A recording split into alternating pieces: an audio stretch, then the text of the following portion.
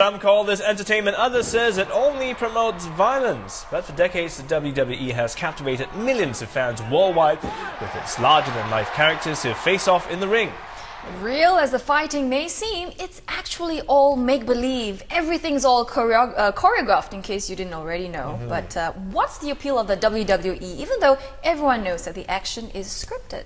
Well, we can find out more this morning because we have WWE superstar John Morrison and WWE Diva Melina. Good morning, guys. Good morning. Good morning. Yeah, welcome to the show. This is the appeal of WWE right here, by the way. Melina, yeah. It happens anyway. You got to have a hot babe somewhere, right? Absolutely. Yeah. So yeah, tell us, why is it that fans continue watching and supporting WWE despite knowing that it's all scripted? Why? I would say it's the same reason that people watch movies or rock concerts. You know, it's an experience. It's entertainment. And when I was a kid, I was hooked on Macho Man and Shawn Michaels, the larger-than-life aspects, the music, the pyro, the excitement, and I stayed hooked my whole life, and this is why I ended up doing what I do. And I think that's why people get into it. How long have you guys been doing this? Ooh. Yeah? We actually debuted together as Eminem in 2005. Yeah. Melina, Johnny Nitro at the time, and Joey Mercury. Okay. Our brother from another mother. Okay. How did you get involved in a sport? I heard you were influenced by your dad in some way? Oh yeah, my father used to be a boxer. So he influenced me on being, I guess, the fighter and also in athletics. So I was always athletic all my life. And then when I got older, I kind of loved wrestling, but I never thought I'd be able to do it. So I fell into it by just doing it for conditioning, and I got scouted, and I thought, wow, maybe I could do this. So I kept trying to pursue it. What about yourself, John? How did you get into it? You know, I was a big fan growing up. Wanted to be just like Hulk Hogan when I was a kid, except with more hair. Okay. And as I grew up, though, I kind of stopped thinking of it as a possibility until I saw a show called Tough Enough, which is actually just come out again now. The revitalization of Tough Enough. But this was back in 2003. I was going to the University of California, and I saw Tough Enough, and I thought, like, I've got to figure out what I want to do with my life. And here's this show. It's what I wanted to do ever since I was a kid, to be a pro wrestler, to be a sports entertainer. And this is how you do it, Tough Enough. So I auditioned for the show. I ended up making it on the show, winning the show, and getting a developmental contract with WWE. So give us a bit of insight into the industry. You know, like, are you guys friends, like, outside of the ring? What's Vince McMahon like? Is he really like, Do you actually like each other? Well, this is on tape, right? So where's the... Vince McMahon is a wonderful human being. That's right. make eye contact when you say it? Vince McMahon would love to come back to Singapore as soon as possible. Unfortunately, R-Truth and The Miz don't like this place. I don't know if you guys know those guys. No. Talking all kinds of crap about Singapore. Man. I love Singapore. Yeah.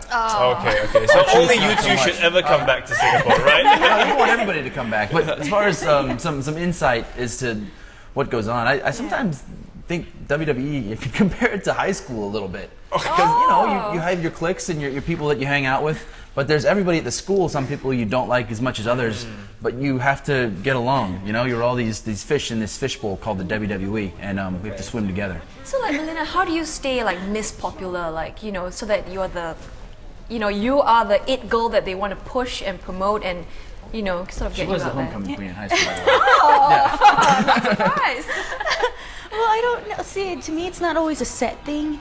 I just stay true to myself and who I am and do what I love, and it's just been working for me.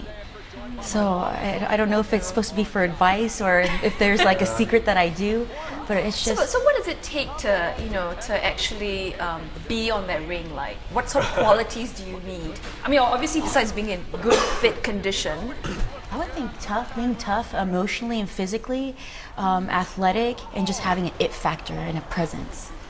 Because the thing is also, I mean, we've seen you guys on screen, and now that we meet you, personalities are quite different. People expect that, I'm sure, when you meet the audience, the public, and they kind of expect you to be like you are on stage, and they kind of... Absolutely. I can't tell you how many times we've been, like, shopping or at a restaurant, and, like, someone will be like, hey, Melina, do the splits. Hey, my God, do Starship Pain, dude.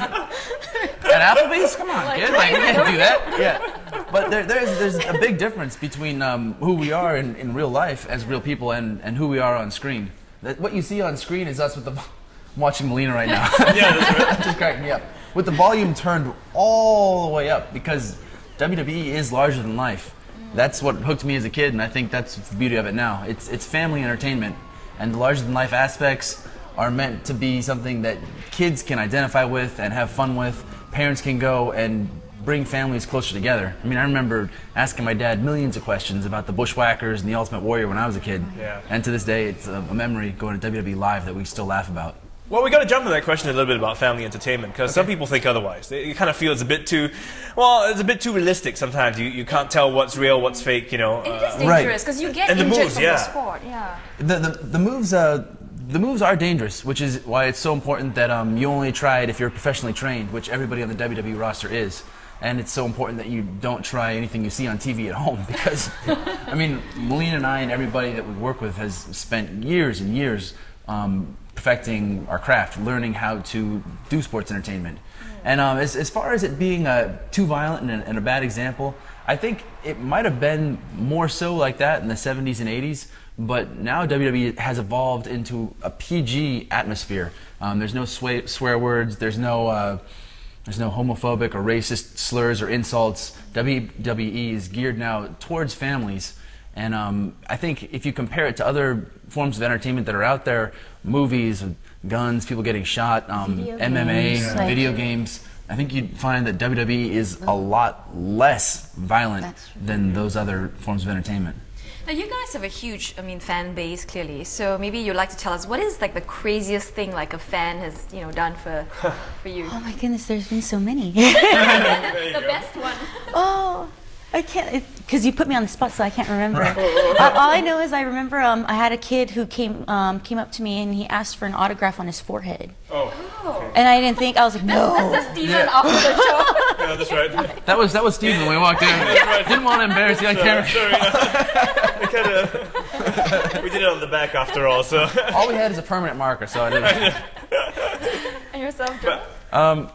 Remember that time we were in the airport in Dallas? And we went to a Starbucks and I ordered a Frappuccino. Oh, yeah. And then I was like drinking my Frappuccino and I walked into the bathroom and the guy that sold the Frappuccino followed me into the bathroom. Oh, creepy. Yeah, and then I put the thing on the toilet and I was going to the bathroom at the airport and this guy's kind of like tapping me on the shoulder. He's like, John Morrison. I was kind of like, yeah? He's like, can I have your autograph? I was like, I'm kind of busy right now. He's like, well, just, when you're done. I'm like, this is kind of awkward. He's like, hey, is anybody else here? Is Randy Orton here? He's like, in the bathroom? Yeah, it's so weird. But, that's just one. Stuff like that happens all the time, and you gotta laugh at it. You in the bathroom. He can't just follow you to. He would have followed you wherever you went. You know, Yeah, so. yeah, exactly. He just wanted to talk to me.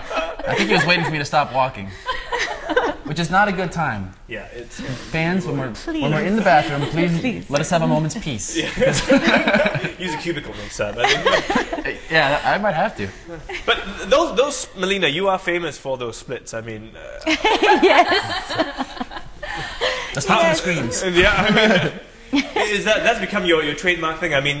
Growing up, I guess that must be hard to also keep flexible in that sense. I'm just thinking as we get older, somehow the joints don't bend quite as. Guys, you guys have to exercise every day. Especially for dudes. Yeah. That's why we're not talking about us doing the splits. Yeah, exactly. But it's kind of like a full-time job because Yeah. you have to stay fit 24/7, watch your diet, all that sort of stuff. So Melina, just run us through like a typical day when you're trying to. What is your exercise routine like? The ideal day, if I have a full amount of time, is definitely because I love cardio and I always want to do it first, even though it's best to do it last, in my opinion. But I always do like at least 20 minutes of cardio to 30 minutes of cardio, and then do some weightlifting, and then warm up a little bit, and then stretch. And John, very quickly, you do parkour, right? Because I read in a magazine last year. Yes, yeah, which I do. is like a freestyle running. Yeah. Right. Yeah. Parkour is the art of movement, and it's, I think, not only a great way to stay in shape, but a lot of fun. It's like what Jackie Chan was doing in his movies back before it was called parkour, and now it's kind of spread like wildfire. Parkour is really in vogue. It's really in right now. Is that a great workout? Oh yeah, it's absolutely sure. it's a great workout. You get stronger, and all the little muscles, the stabilizers and stuff that you can't work out in the gym, you can work out doing parkour. You know, parkour sounds a lot like pak tor, which is a local term for like dating and kind of making out. So anyhow, parkour, pak tor. Yeah, there you go. All right, guys, thanks so much for coming in. Thanks for having us. Have a great stay in Singapore. We will. There you have it. WWE superstars John Morrison and Melina just telling us why the WWE still retains its appeal after all these years, and you can clearly tell why they're such charismatic people. They are indeed. You can catch all the action in the WWE Experience every Friday at 11 p.m. on MediaCorp's Channel 5.